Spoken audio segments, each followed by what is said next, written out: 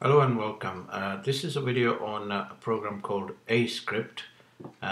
Just type in AES Crypt in Google and you get this link. And it's really quite good file encryption.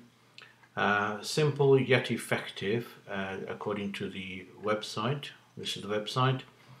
And you can see that it's for Windows, Mac and Linux and Java. I've got a Mac machine and I've got a Windows, and also it's very good to share between the two of them and including the third one. All these links there give you more information. There's a user guide, discussion, etc. And I'm going to download this link from here. I'll click on that link rather, and you'll see the options for Windows, Mac, Linux and Java. And the last one here, which is also for Android, which is Crypt for All Lite, a free one. They're all free, freeware. And it's for my Windows 7 machine, I've used this one, 32-bit, to download this file and installed it on my Windows machine, Windows 7. You can choose what you like, and on my Mac, which is got Mountain Lion, I've got this one, the first one. I don't know about PowerPC, but if you've got PowerPC, it's listed here. Anything new nowadays, you can use this one. And also that one installed on my Samsung Note, which works fine. And so once you click on that, you can download it here, and once you click on that, you can download it in the Mac machine. You can see I've got a virtual, I've just minimized the window. I've got Windows 7 here on a virtual machine, and on the right here I've got the Mac file, which looks like a padlock symbol once you installed it. When you download it in Windows, you get a zip file which you extract in one of the file extractors like 7-zip or WinZip or WinRAR, and then it creates a folder like so. So you've got the setup file, install and setup folder, and in the installed notes it says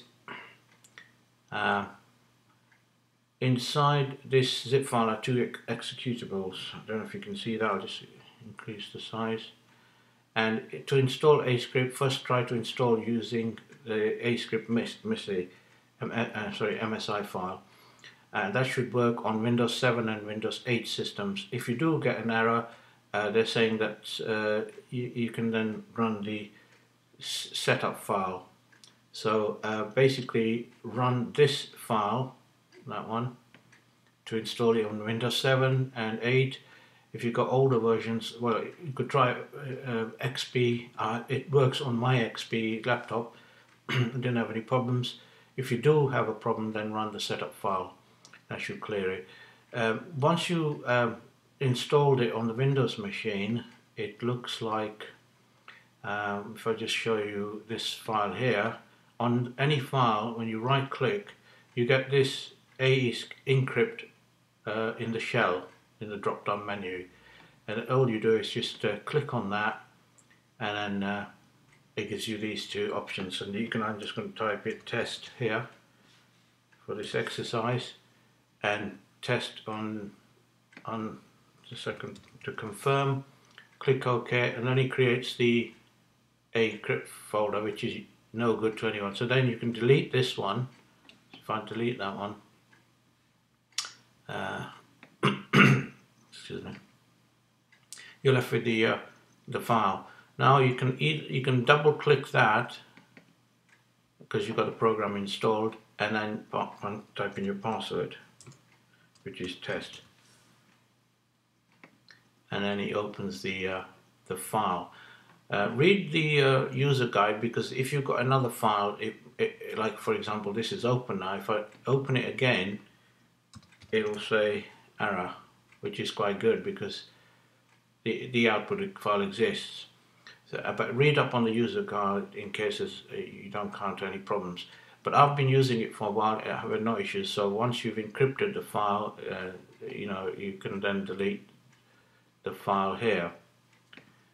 Okay, so when you've done that, it doesn't do folders. If you right click on that, it doesn't do folders, but you can do files, and you can also do several. So if I open the folder and do that and right click on it, you can then encrypt all of them. So if I do test,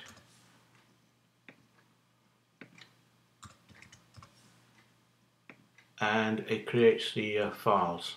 Then the ones that are highlighted, all you do is right click on them and delete them. That's if you want to do that.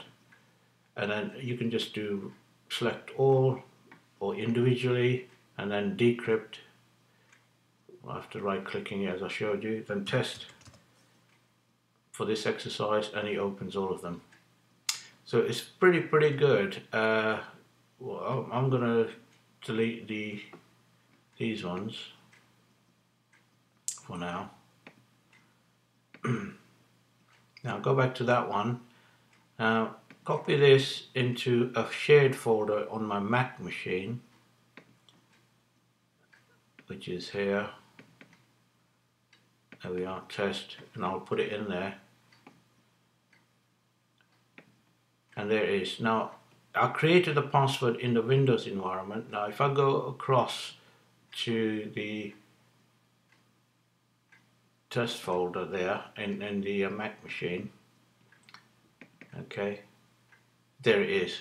Alright, now if I double click it on the Mac machine, it opens the application and asks for the password. So if I type in test, and voila, and you'll get it there as well.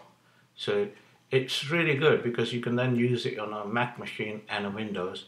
And on top of that, the same encrypted file you can then upload to an Android Samsung Note I've got that allows you to decrypt it with that Crypt for All program.